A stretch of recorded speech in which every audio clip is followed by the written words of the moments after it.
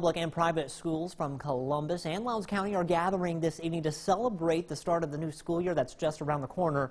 The Columbus Lowndes Chamber of Commerce is hosting a community-wide convocation. Victoria Bailey joins us live at the Nissan Auditorium on the MUW campus with a look. Hey, Victoria. That's right, Scott. Students hate to hear it, but school is just around the corner, and the Education Committee of the Columbus Lowndes Chamber of Commerce is hosting a convocation to help students get back in the swing of things. Now, this event is open to the public as well as to students from all schools in the county.